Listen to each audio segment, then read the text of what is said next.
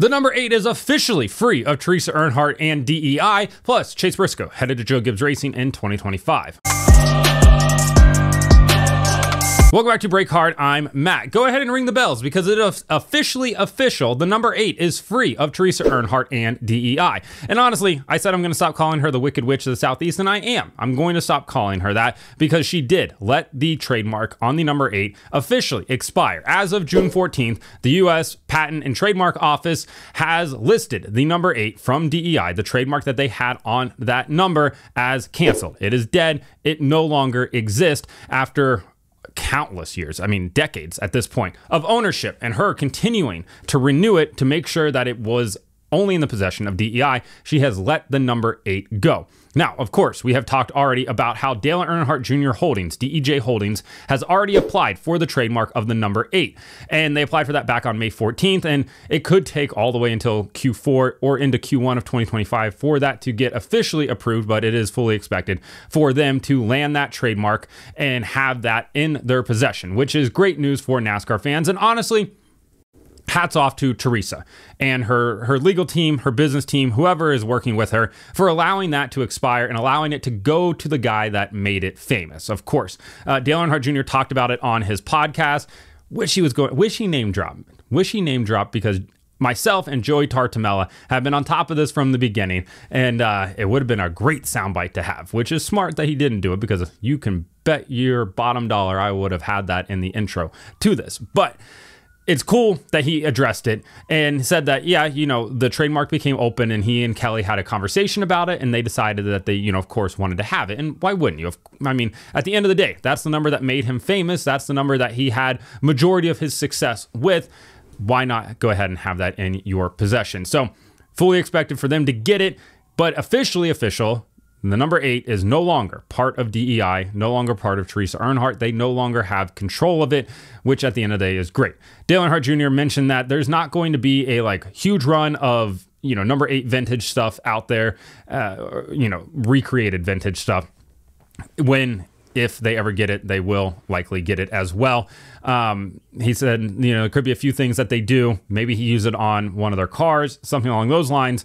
But it doesn't sound like he has any grand plans for it. It's more of just like wanting to have it, which I can fully understand there as well. But he's also sitting on a small fortune if they were to create some sort of throwback line with that number on it. So good to see that it's now going back to Dale Jr. I saw a lot of people asking questions. Well, since it's public domain now, does that mean anybody can use it?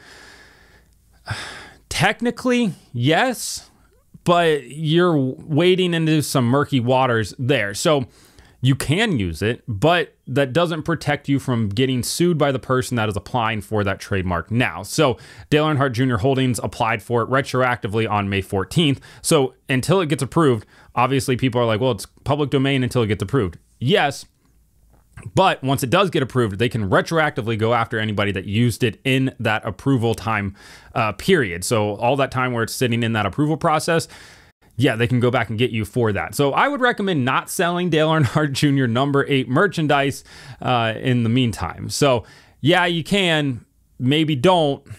I'm sure there's going to be some Etsy shop or some random, very respectable and reputable website that will be like, hey, get your Dale Earnhardt Jr. number 8 merch here. I would maybe not do that. So Teresa Earnhardt hands it off to Dale Jr. At the end of the day, I think that's a good thing. The other big topic of this week will, of course, be who will replace Martin Truex Jr. at Joe Gibbs Racing in 2025. That name, that driver will be Chase Briscoe. He will be going to Joe Gibbs Racing, leaving the Ford family and joining the Joe Gibbs Racing family, the TRD family. And I see a lot of people kind of questioning this move, like, why would he leave Ford, this and that? Well, it's a business decision, right? And he talked about that this weekend at Iowa. He said that he hopes to have something announced very soon. That could be this week, could be next week, but fully expect him to go to Joe Gibbs Racing. And ultimately he said, hey, I'm going to have, you know, twins are on the way. He's like, it has to make sense financially for me and my family. Competition makes a lot of sense as well. And then he also mentioned even down to things like what airport teams fly out of, because he said he doesn't live around where anybody else lives, which I didn't realize he lived out in the middle of nowhere, but good for him. I completely understand wanting to live in the middle of nowhere. It is very appealing. So for Chase, yeah, I think that the opportunity to go Joe Gibbs Racing is just too much to turn down, especially when what Ford is offering you is the 21 car of Wood Brothers, which, again, iconic number, great team, would love to see them succeed. They're not at the same level right now as the 19 is. The 19 is contending for wins week in and week out.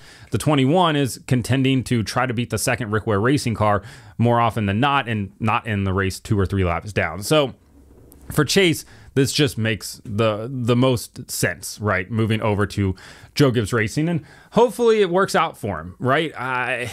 Gibbs, of course, does have a short leash at times. They certainly have pulled the plug on projects quickly with some drivers, and Eric Jones is testament to that. Daniel Suarez, I mean, heck, even Matt Kenseth was competitive, and they still pulled the plug on him to put Eric Jones in that car. So, yeah, for Chase, it's kind of one of those, like, here's your top tier equipment. This is your best opportunity you've ever had in your NASCAR career. You got to capitalize on it at this point. I mean, he's 4.5 seasons into his NASCAR Cup Series career at this point, and he's got one win to show for it. And don't get me wrong, Stewart-Haas Racing certainly hasn't been a lights out organization in that time frame, but I don't know, man. He just hasn't run consistently well enough to be like, At the end of the day, though, a ton of fans were like, why isn't Noah Gragson going to this ride? He has Bass Pro Shops money. Bass Pro's already on that car. It makes a lot of sense to slot him in there. Yeah, I just don't think that Noah and TRD maybe necessarily see eye to eye. Noah and Ty Gibbs being teammates, not exactly going to go over the smoothest. And Chase Briscoe brings a lot of money with him, right? He has Mahindra tractors with him, likely has High Point as well. For Gibbs, it's a guy that they can slot into that seat, and they don't really have to worry about going out and finding budget for him. He brings a lot of it with him, where some other drivers that could potentially be out there, or even moving up one of the drivers in the TRD pipeline, yeah, then you're like, well, we're probably going to have to find a budget for him, whether that's a Chandler Smith, a Sheldon Creed, Ryan Truex Jr., somebody along those lines. I know he's not a junior, just a joke. Don't come at me in the comments. So at the end of the day, Briscoe just makes the most sense, and I honestly think that's fine, right? It's worth a trial run to see what he can do there, especially because none of your other TRD talent is necessarily lighting the world on fire. Moving Eric Jones back from Legacy to Joe Gibbs Racing like he's Jamie McMurray, I can see the argument for it, but at the end of the day, he doesn't bring budget like Chase Briscoe does. And at the end, yeah, if I say at the end of the day again, I'm going to be very upset with myself. But you have to go after guys that have a bit of budget with them at times, and I think this is one of those situations where they're going to do that. John Hunter Nemechek probably could have had this ride if he stayed in Xfinity for another year, but he went ahead and went to Legacy and has done nothing of memory other than wreck into people this season. So Chase Briscoe to the 19 car. There's still a number of rides open out there and a number of things that are still going to happen. So we'll have to wait and see on that. But let me know in the comments what you think about the 8, the 19, and, well, anything else at this point. Like and subscribe to the channel. Follow me on TikTok @BreakHard, Instagram and Twitter @BreakHardBlog.